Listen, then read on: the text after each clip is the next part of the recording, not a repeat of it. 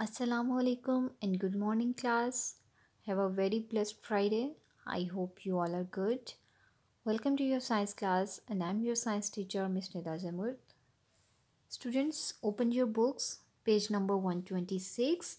Write down date and day at the top of the topic which we are going to study today. Date is 8/1/2021. C.W is for classwork, and day is Friday. Okay. So today we are going to study about the sun and the solar system. In our previous lectures, we discussed about the moon, and then we discussed about how the moon changes its shape. Today we will study about the sun and the solar system.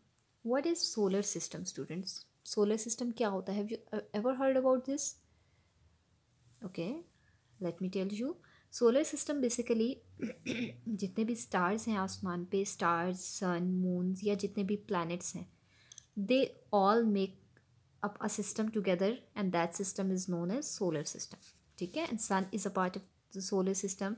Similarly, other stars, sun is also a star. Okay, other stars which are almost billions in number, we can see in the sky every night. So all the stars, all the planets and their moons, they all make up solar system. We already know that the sun is the star nearest to the earth.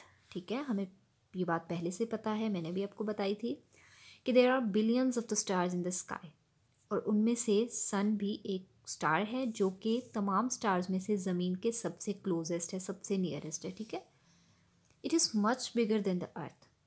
अगर हम size की बात करें तो size जो है सन का, that is much larger than the earth. वो ज़मीन से बहुत बड़ा है.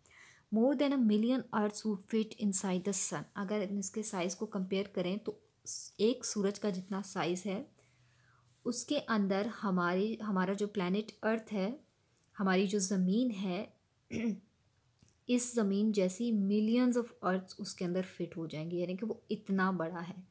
ठीक है. Size of the sun is millions of the earth. ठीक है. वो ज़मीन के साइज से millions time you can say larger है. ठीक है. बात समझ आ रही है आपको कि सन का साइज जो है that is much larger than the earth. Sun is million times greater than the earth in size. ठीक है. कि एक सन में मिलियंस ऑफ अर्थ्स जो है वो फिक्स हो जाएंगी.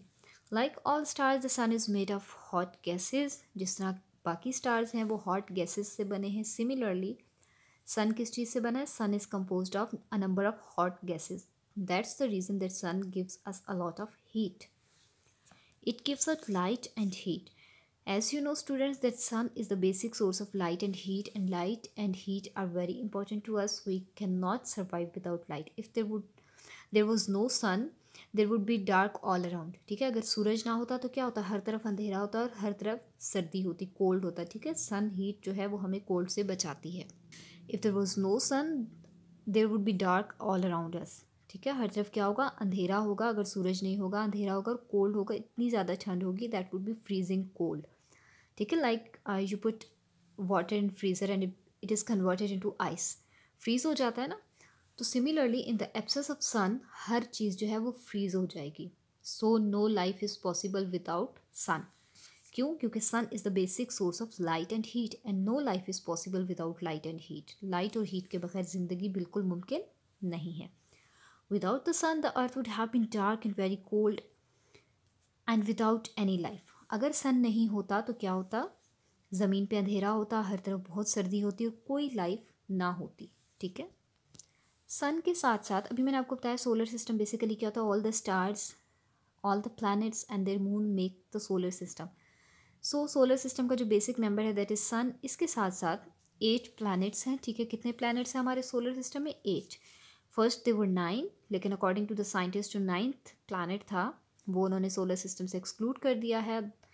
According to the scientist that is no more any, that planet is not the part of solar system any more. ठीक है. तो now there are 8 planets in the solar system. The 8 planets are the most important members of the sons family. ठीक है.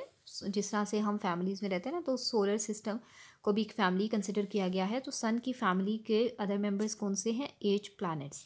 The earth is one of them. हमारी जो ज़मीन है that is also a planet. ठीक है. अर्थ क्या है? That is also a planet. The sun and the 8 planets make up the solar system. As I told you, in the start of lecture that what is solar system. Sun and the 8 planets make up the solar system. Solar system में क्या होता है, this is sun and all the planets move around it. ठीक है, जितने भी planets हैं, कितने प्लैनेट्स हैं, as I told you there are 8 planets in the solar system. All the planets move around the सन. ठीक है, कुछ प्लैनेट्स जो हैं वो सूरज के बहुत करीब हैं, सो वहाँ पर भी लाइफ पॉसिबल नहीं है, जस्ट लाइक मरकरी, क्योंकि ये सूरज के इतने करीब हैं कि वहाँ पर बहुत ज़्यादा गर्मी है, सन हीट बहुत ज़्यादा पहुँचती है. ठीक है, और कुछ प्लैनेट्स जो हैं वो सूरज से बहुत दूर हैं, लाइक नेपच्यून. और यहाँ पर क्या होता है कि सन हीट बिल्कुल भी नहीं पहुँचती, सनलाइट भी बहुत कम पहुँचती है, तो वहाँ पर फ्रीजिंग कोल्ड टेम्परेचर है. जो आइडियल टेम्परेचर और आइडियल कंडीशंस हैं लाइफ की, वो सिर्फ कहाँ पर है, हमारे प्लैनेट अर्थ के ऊपर. ठीक है, क्योंकि earth is located at the right distance from the सन. अर्थ का सन से उतना ही फासला है जितना फासला ज़िंदगी के लिए ज़रूरी है, यानी कि लाइफ के सर्वाइव करने के लिए ज़रूरी है. बहुत ज़्यादा हीट भी नहीं पहुँचती और अर्थ बहुत ज़्यादा दूर भी नहीं है कि हीट बिल्कुल भी ना पहुँचे और हर चीज़ फ्रीज़ हो जाए. ठीक है, so this is a pictorial representation of solar system, that is sun, and these are 8 planets which are moving around the sun in their specific paths. These paths are known as orbits.